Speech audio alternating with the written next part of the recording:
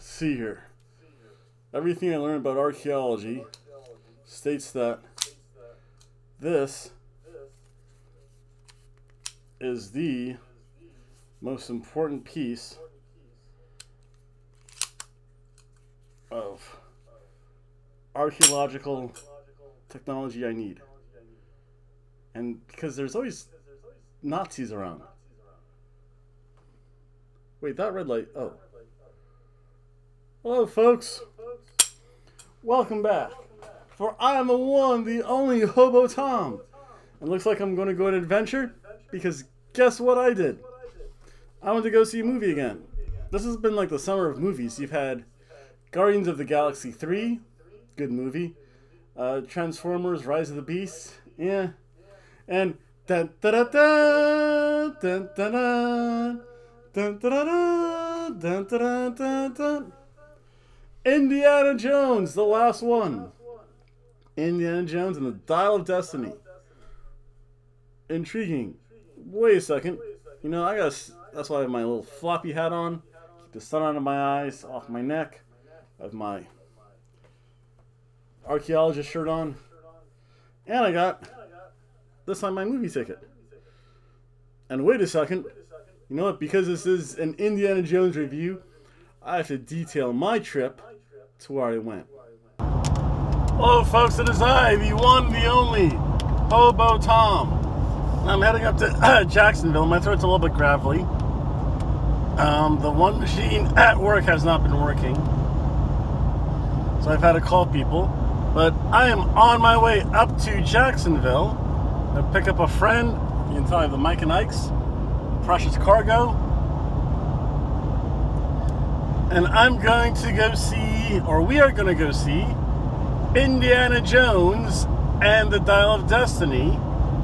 So therefore, enjoy this quick little map like they do in the Indiana Jones. But it's just going to have a map of Florida and a red line of me going somewhere. I'll show you the movie theaters up in Jacksonville. I'll see you guys soon. Check out the map. Bye.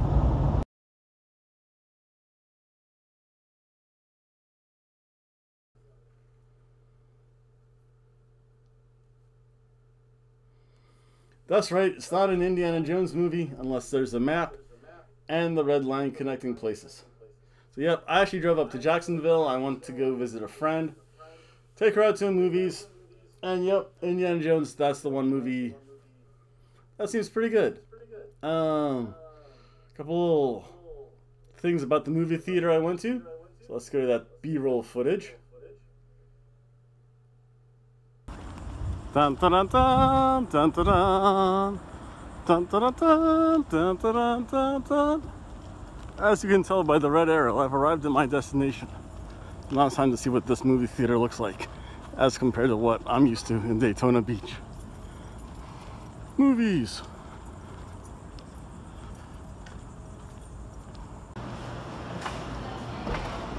Hey, where's the bar at? Where's the pizza place?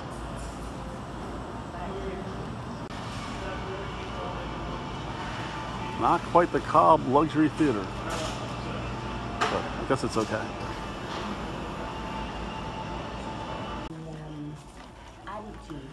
Ooh, popcorn soda. We are all the way.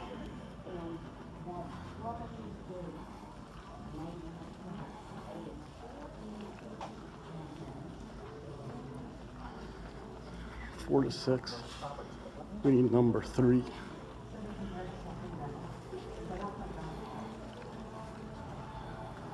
Number 3.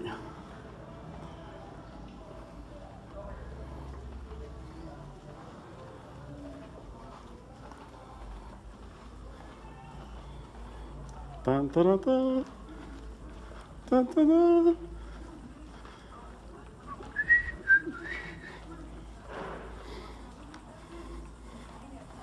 See what this theater looks like. Oops. We have quite a long history together, don't we? But let's think back to our carnivorous fate when a caveman saw a mammoth and it was like, how would that taste? Oh, since then, what a journey it's been. And inside Zororama, parade of love meat, friends. So we have to the be Huns the love front their ones. mutton. Egyptians, their pigeons. Even the Aztecs had deer in their kitchens. And now, as luck would have it, there's a brand new meat to the cat from a delicious new animal called the plant. Meat from the plant.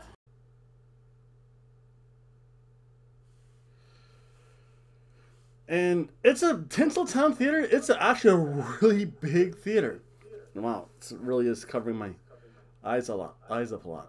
Really shady. I'm gonna have it Aussie style. The one flap up. There you go. You can kind of tell a little bit better now. But yeah, if I do that, it covers my eyes. So yeah, it'll be up a little bit. Really big theater. I think I do remember going in there once before.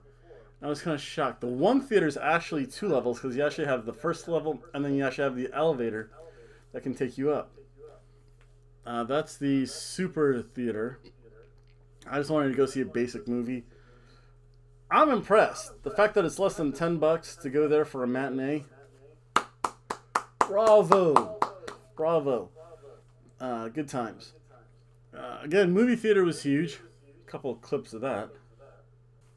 The one thing I didn't like was the lighting in the theater. I kind of sat near the front. That's where she wanted to sit. So yeah, you kind of had like the kind of emergency lights on. I like to be in the back towards an aisle. You're not like this the whole time. So yeah. So let's start off this movie. Yeah. 1, 2, 3, 4. And by we, I mean the whole family. Who wants souvlaki? Paging Souvlaki. Anybody by the name of Souvlaki on this flight? Aristotle, what? I didn't know you were going to be here. What are you doing here?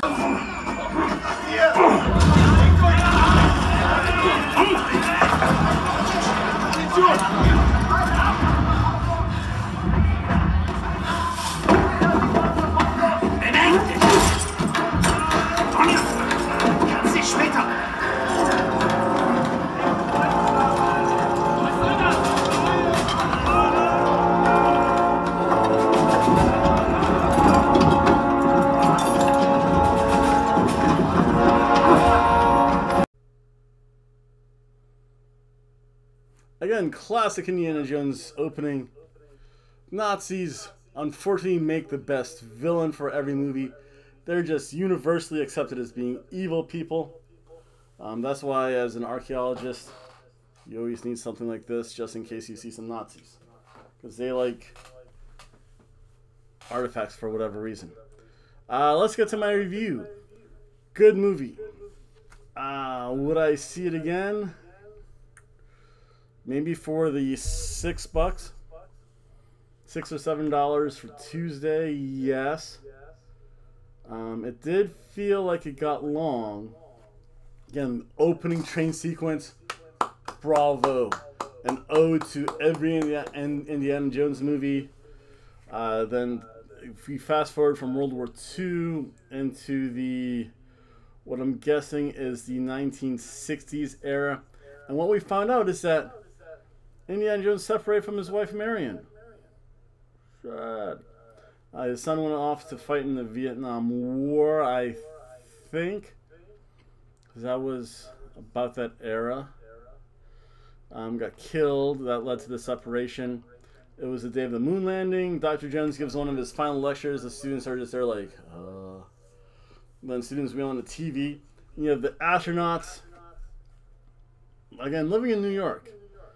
I always thought he lived in Chicago for some reason. And or England. He said so many different houses. How can he afford all that stuff on a professor's salary? Indeed. But, yeah, with that, goes on. The daughter of his friend, his goddaughter. I just remember her as Wombat. Kind of a nickname. Shows up once the Dial of Destiny. She is a hawker. She just wants to go there, and she's the ultimate Tomb Raider. Ironically, instead of keeping things for a museum or scattered about his office, house, I don't know, living domicile somewhere. She wants to sell things. She wants the green, baby. She wants it. She wants it to rain upon her every day. And dollar bills, y'all. I did like the music. It fit the theme. Again, fit the time period really good. I forget, I don't think it was Fortunate Son, but it was at least from that era. Again, the Vietnam era had the best music. The Vietnam era had its own soundtrack. And I've heard that several places.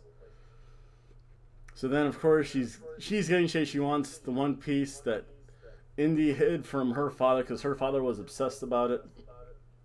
Indy took it, hid it. And of course, there's always the bad guys, Nazis, that come after that. Working with the U.S. government to get the Dial of Destiny because the one guy's like, yeah, I'll do anything for the money, and it all depends on which country pays me the most.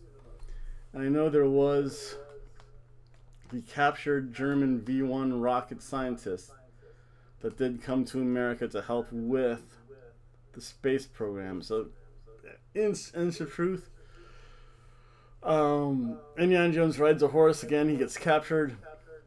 Gates captured by riding a horse. Old school knowledge, very good. Everyone else sells motorcycles and cars and vans. Little racism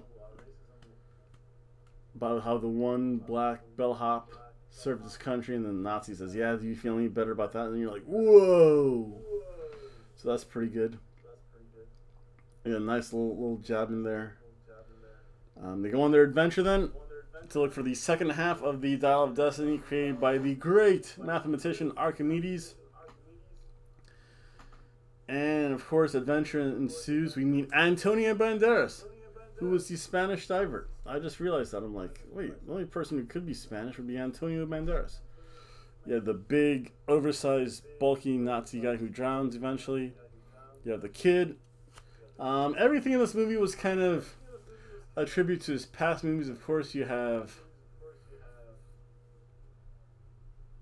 short stuff from the Indiana Jones and the Temple of Doom.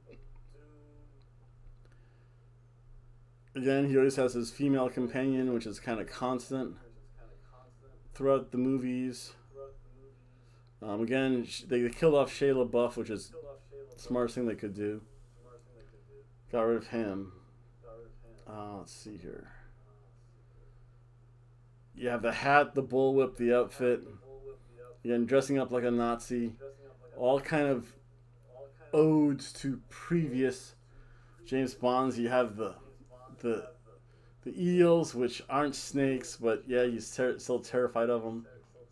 Have a plane sequence where he just looks at that propeller and he's like, yeah, I remember that propeller. Again, original Indiana Jones, The Lost Ark. Still one of the best movies ever. Yep, they go on their adventure. Again, the map comes out, red dot. Salim! We are the kings of the earth and sea.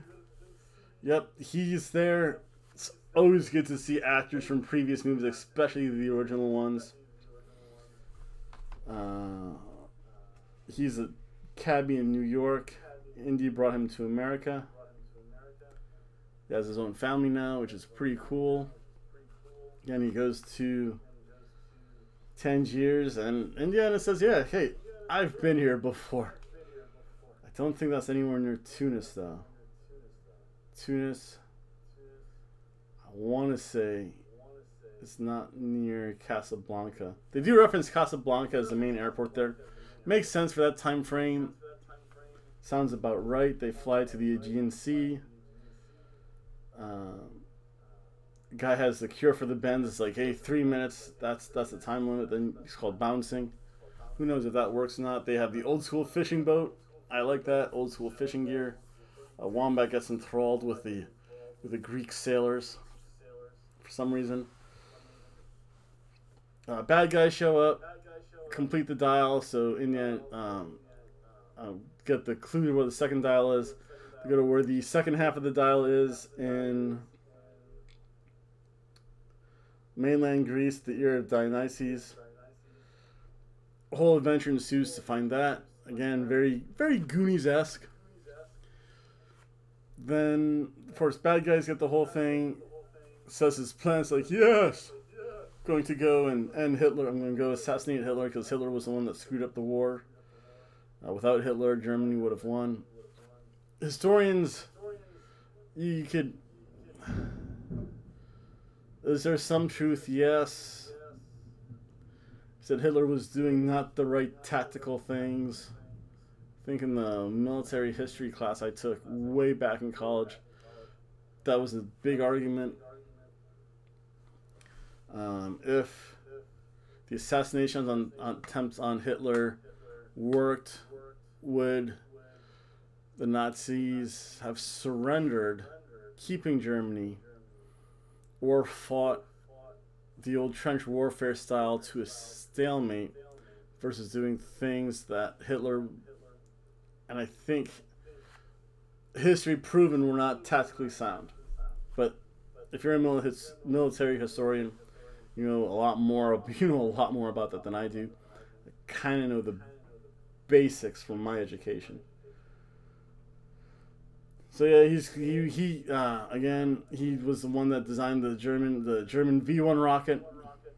He's gonna go back in time. Unfortunately, the Dial of Destiny took him back, yes, to Sicily, but it was Sicily.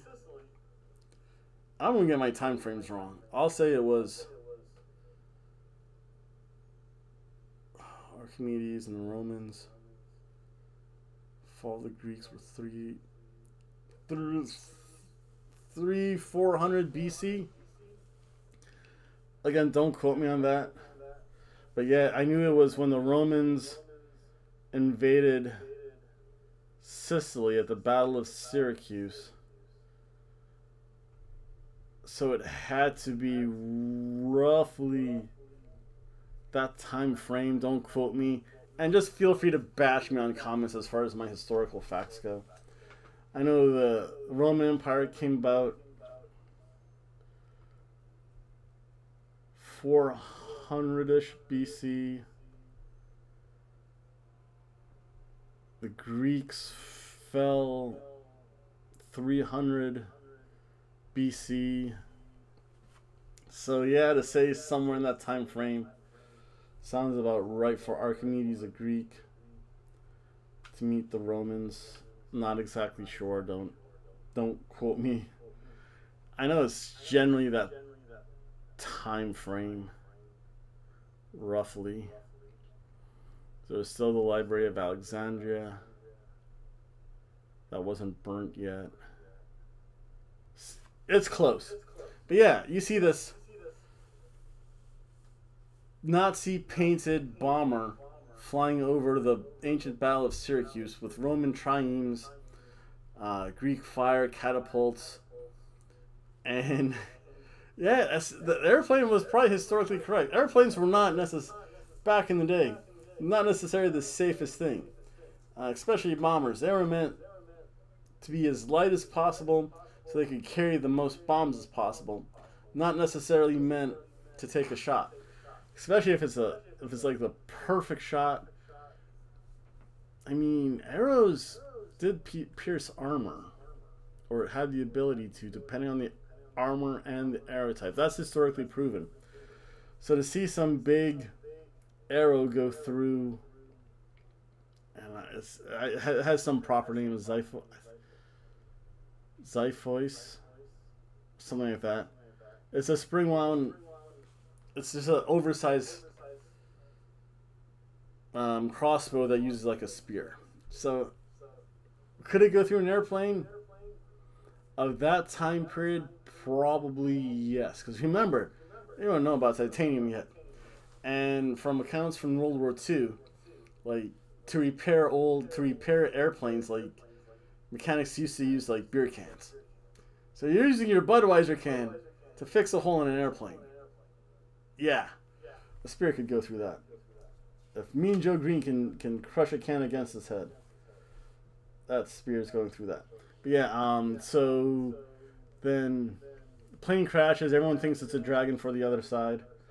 because of on the tomb of Archimedes there's a phoenix with a propeller on it, and he's holding a timepiece. And watches weren't supposed to be invented for like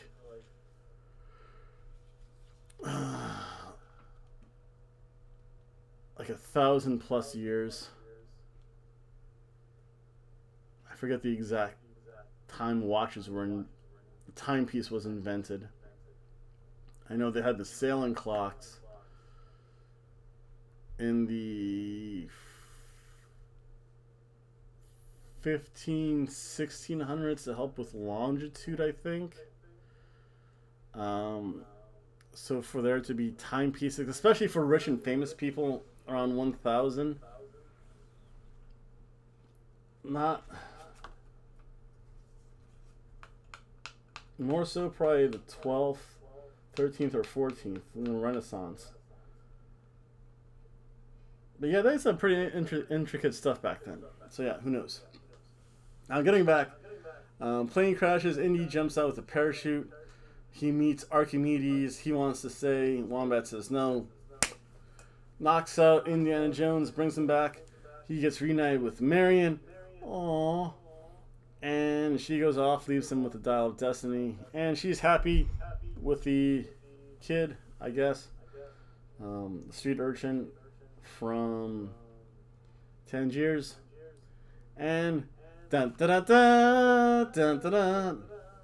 Overall, it got long a little bit in the middle, and I'm leaving out like some filler things.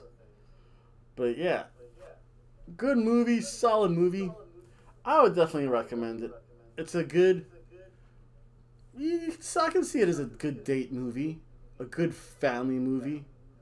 I mean, Nazis are universally accepted as evil, so to have Indiana Jones fighting Nazis is like that's his whole enemy. Indiana Jones' only enemy might as well be the Nazis. That's terrible that I've said that Nazis so often in this video. It's probably someone, oh yeah, he's pro-Nazi. It's like, no, Nazis are universally accepted as evil and the universal bad guy. Even in video games and everything else. Although if you say undead Nazi squirrels, it does kind of make you chuckle. So, overall, what would I give this movie? I'd give this movie a cheeseburger rating.